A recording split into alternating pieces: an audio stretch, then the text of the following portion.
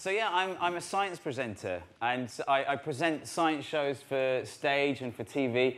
And so I'm always on the lookout for new ideas, new experiments, new demos that I can show people. And it's an amazing feeling when one comes along and you think, yes, I know this is going to work. I know this is going to work on stage or on TV. And that happened fairly recently. Something turned up and I thought, this is brilliant. This is going to work. But there was a problem. And the problem was I had no idea how it worked.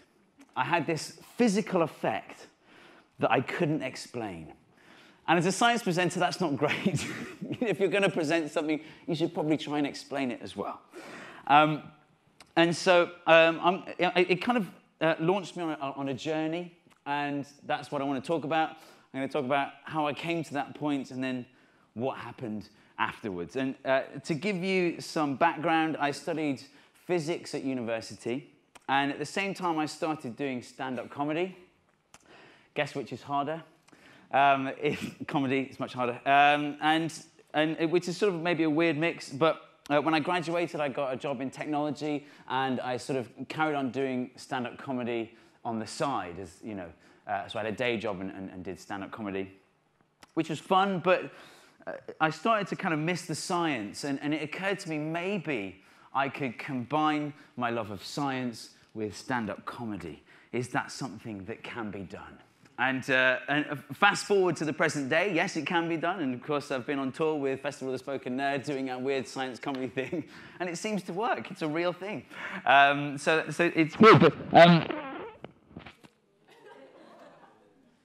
it's weird because I'm standing on a trapdoor, and that was kind of a trapdoor noise, wasn't it? But to go back to when I sort of was first trying to do this thing, I was building up shows for kids and trying to persuade people that they should book me. And I got 1 or 2 gigs, and it was great. And then I remember I got a phone call from someone saying, can you do a chemistry show for some school kids, for some GCSE kids? And the answer to that question is no.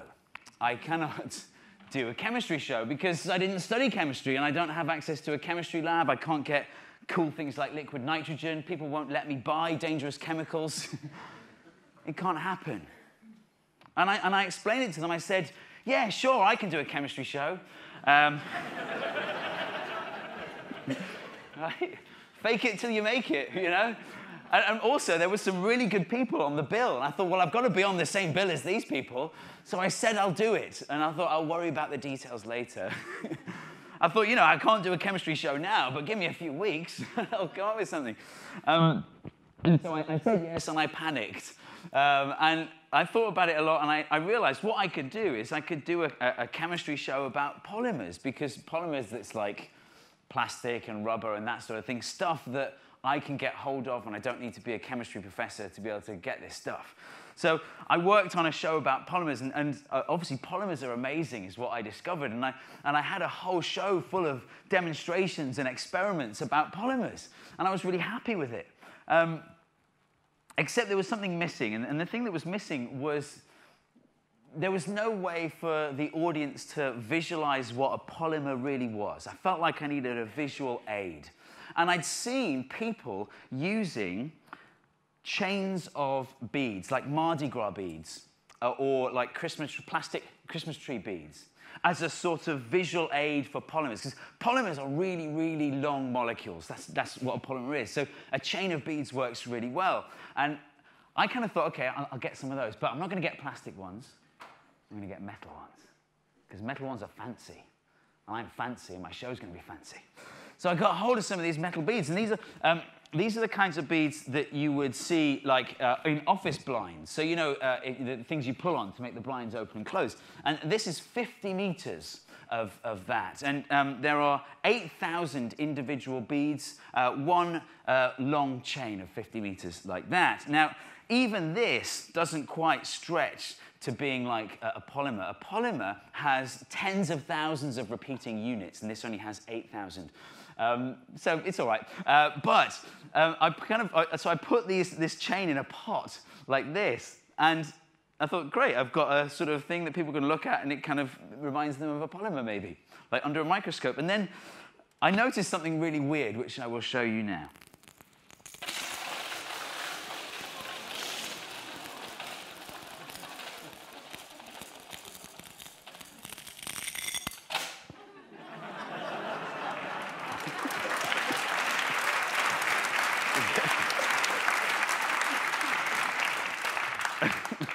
This is a stage that mechanically rises and lowers, and there's a slight gap. So if the chain were to go down that gap, it would all start again, and I would never see the chain again, which is why there's a grey sort of pot down there. And yes, so this is something that needs explaining. There's two things that need explaining here. The first thing is, why does the chain leave the pot in its entirety, just with that little first thing? That actually can be explained quite easily, and in fact, the same thing happens with plastic beads, and I saw this being done, basically, I'll explain it.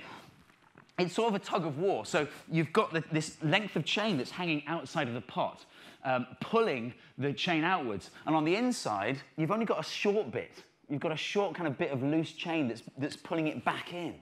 So this heavier length of chain will always win that tug of war. And so the chain will empty out entirely. And it turns out there's a polymer that does a very similar thing, polyethylene oxide. And it's a self-siphoning polymer, so it's a brilliant thing you can do. But something that only happens with the metal beads and doesn't happen with the plastic beads is that the chain, hopefully you saw it, rises above the pot before it drops down. What? And so, you know, and it was begging for an explanation, and I thought about it a lot, and I asked some people that I know, you know, some smart people, and I couldn't figure out what was going on, why it did this. So I had an idea. I thought, I'll make a YouTube video, because if enough people see this video, then eventually I'll receive an eloquent explanation in the comments.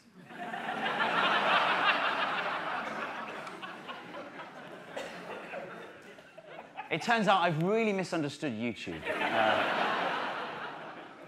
But I've learned a lot, actually. I've learned that my experiment is fake and gay. I've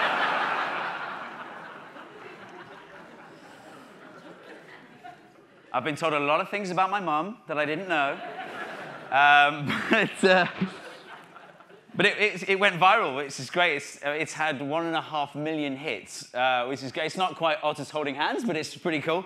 And it was discussed on Reddit, which, as a nerd, is like, I mean, it was on the front page of Reddit, right? Like, that's, yeah, well, thanks very much. So just a brief discussion on Ask Science there. Not too much, but I followed this debate, and I don't think they got to the bottom of it.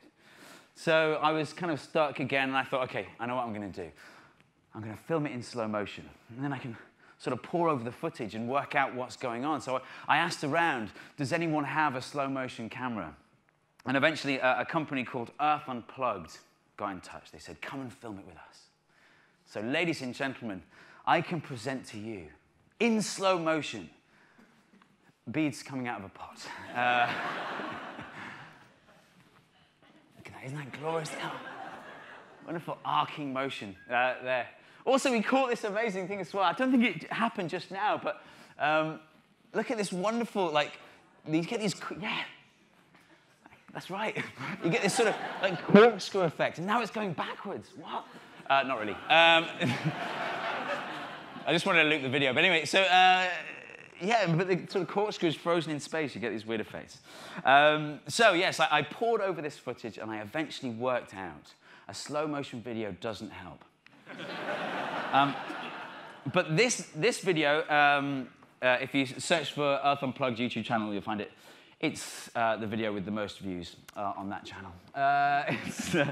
This has had 2.5 million hits, and it came to the attention of some academics in Cambridge.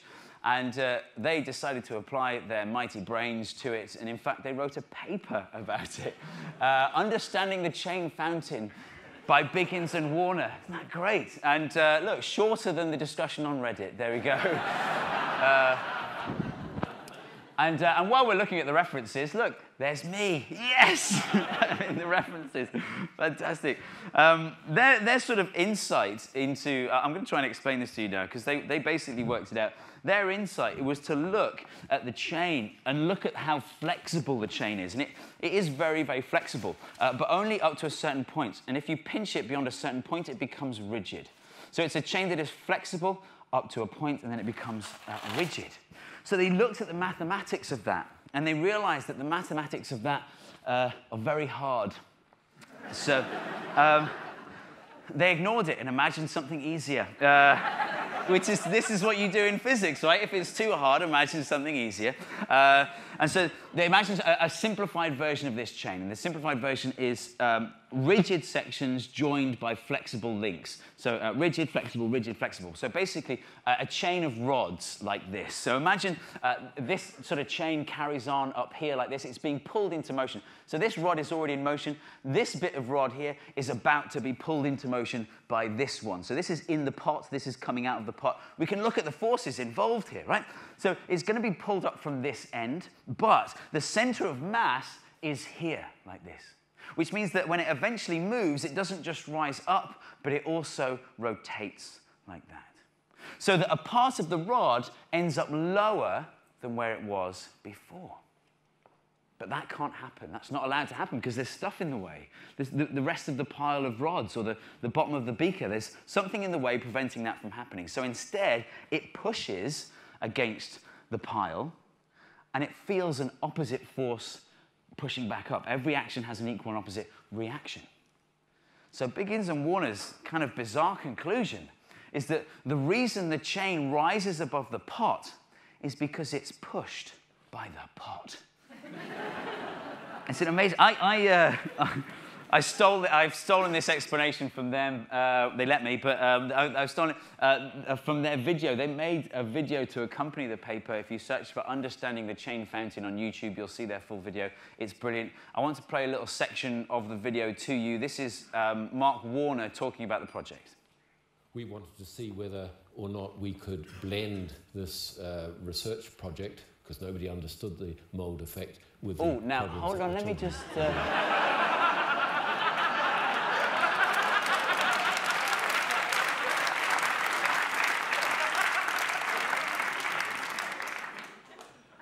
Let me just play that again.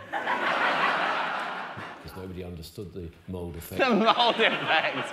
I have an effect. I don't think even Einstein has an effect. That's all I'm saying. You know? My wife's pregnant, and I used to be worried that if I have kids, it's going to be tough at school having a surname like Mould. But now, I mean, like what, mould? As in the mould effect. It's just going to be great. This is a good theory for the chain fountain. And when I say it's a good theory, what I mean is it passes certain tests. And one of the tests that it passes is that it makes testable predictions. It's falsifiable. Their theory is falsifiable. It can be probed. And one of the predictions that it makes is that the higher the further the chain has to drop, the higher the fountain will go, which is why I'm off the edge of the stage. But here is Biggins now, standing at the top of a staircase at the Royal Society. There you go. Amazing. So there you go. They actually, by the way, they do really good stuff at rutherford-physics.org.uk. They took this sort of this unknown thing, this thing that no one understood, worked out the physics of it, and realized that actually it's all Newtonian stuff. It's all stuff that you kind of do at A-level and early degree. So they've set it as a challenge for pupils, and it's brilliant. And they're doing loads of that stuff. So check out rutherford-physics.org.uk. So that's the full journey, really, from me kind of discovering this thing that I didn't have an explanation for via YouTube and slow-motion cameras to Cambridge, and finally having an answer, which is amazing, except that for me, it's like, what can I add now, you know? So I've decided to add what I always add when I've run out of ideas, which is dubstep.